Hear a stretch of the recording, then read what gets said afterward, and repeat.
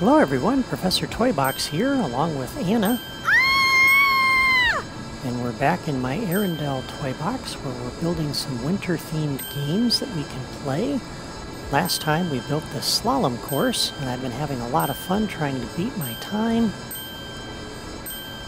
And let's see if I can do it this time. Whoa! Well, I tied it anyway.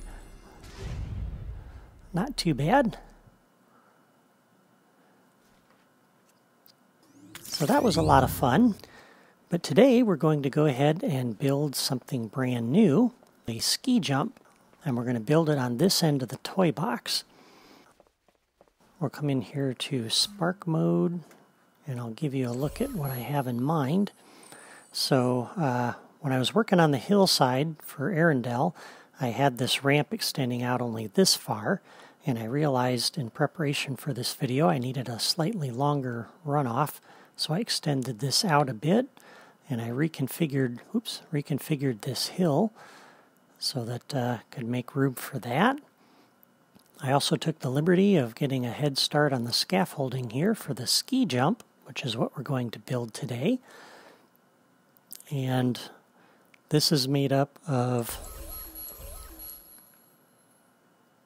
these Fantasyland platforms in Building Sets Group 4. Plus a few blocks from the blocks drawer, and this is namely the small floor, and I'll show you the texture I've got applied to this. That's the wood 1 texture.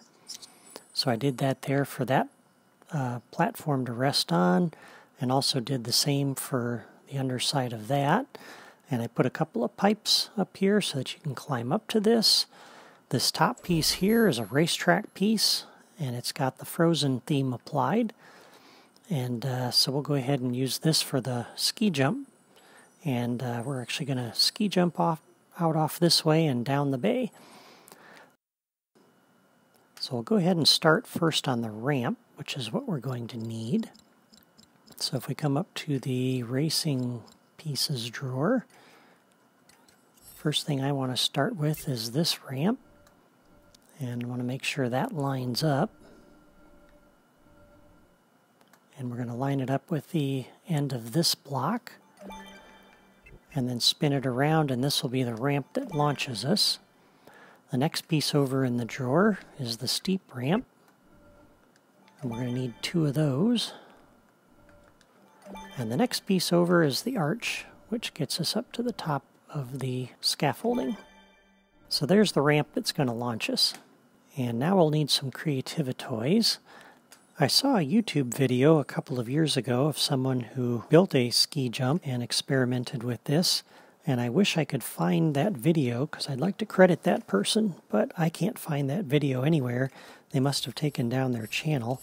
And that's a shame because it was kind of a neat video watching him experiment with this. So I'm going to build this myself so that you can see how this goes together. And that way we can still have this idea up on YouTube for people to find it, because I think it's kind of a fun little game. Anyway, we're going to need a button, and we're going to need a falling object generator. I'm going to put this up here for right now. And I'm also going to drop a locator right underneath this so that the thing we're going to drop doesn't drop down right on top of this thing and bounce around. Let me make sure, it doesn't really matter which way that little dot's pointing, but it's pointing in the right direction. So for the ski jump, we can't use the hoverboard because we need something that's affected by gravity as it goes down the ramp so it picks up speed. Unfortunately, we have something in the toy box that is affected by gravity, and that's the physics balls. And although we can't ride a physics ball, we can ride a hockey puck. So I'm going to hook this button up so that when it's pressed, we come up to the falling object generator, and we're going to drop the hockey puck.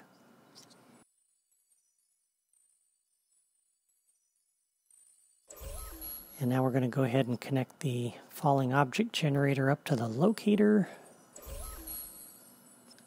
And that's the generation location. So now if we come out here and press the button, there's our ride. And we'll have to double jump up on top of this. And of course, it doesn't do anything. So we need a way to move it down the track. And so for that, we're going to need a couple of other creative toys. First thing we're going to need is a weather vane. And I'm going to go ahead and drop this right here. This creates a wind that we can use to propel that hockey puck down the track. And we'll come in here to the properties for this. And the force, you can adjust this to be as high as you want. We'll start with 10. I think that will probably work fine. And the affected objects, just the physics balls, or in our case, the hockey puck. And we need a direction for the wind, so we'll connect the locator that we just dropped. We can use that for two purposes here. And this will be the direction of force from that weather vane to that locator, which will push the hockey puck down the track. And the last thing we need is a way to turn this on.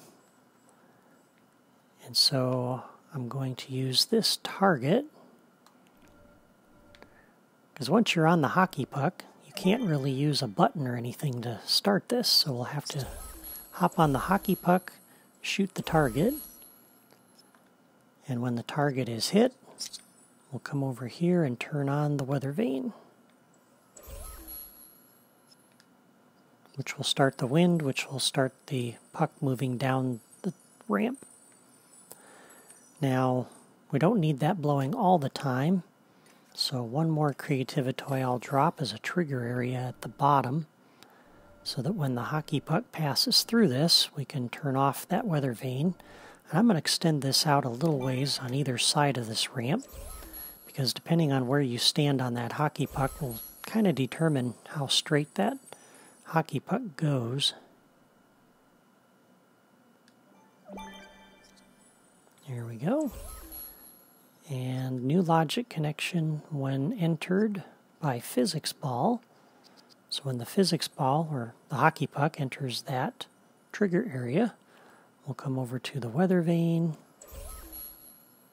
and turn that off. And there we go. That's everything we need. So we've got our button that drops the hockey puck. We've got our target up there, which will turn on the weather vane, and a trigger area at the bottom will turn that off. So we'll hop up on here, and I don't think Anna's grappling gun is going to launch this thing. Yep, so that doesn't work with the target. So I've got a power disc here with Calhoun's blaster. I'm going to put that down, and I know that'll work. So here we go. Going for a ride. Whoa! Ah!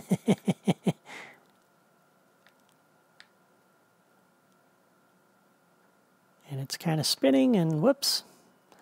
So there it goes. And it'll just slide off the end of the world, and that's fine. So that was a lot of fun. It's pretty easy to do. I'm going to do this again just to kind of show you that where you stand on that hockey puck kind of determines how well it works. So we'll come up here and drop another one. I'm going to have to come up with a faster way to return up here. Maybe put down a teleporter or something over there. So there's our hockey puck. And this time I'm going to stand on the side of it here. And here we go. Yeah! You see it's already tipping. And we are off course.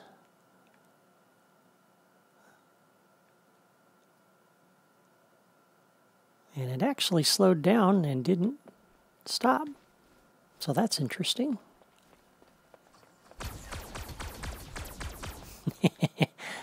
So anyway, that's our ski jump.